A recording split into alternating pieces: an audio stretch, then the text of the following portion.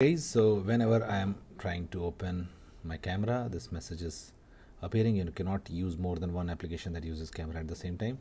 So to fix this, what you have to do, you have to just go to settings and now scroll down and find apps. Okay, let's go to apps and now scroll down and find the camera app. Okay, and now scroll down and find storage, and now you have to clear data, and now then again clear cache.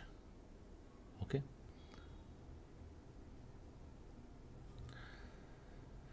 now as soon as your phone restarts, let's see if this works or not.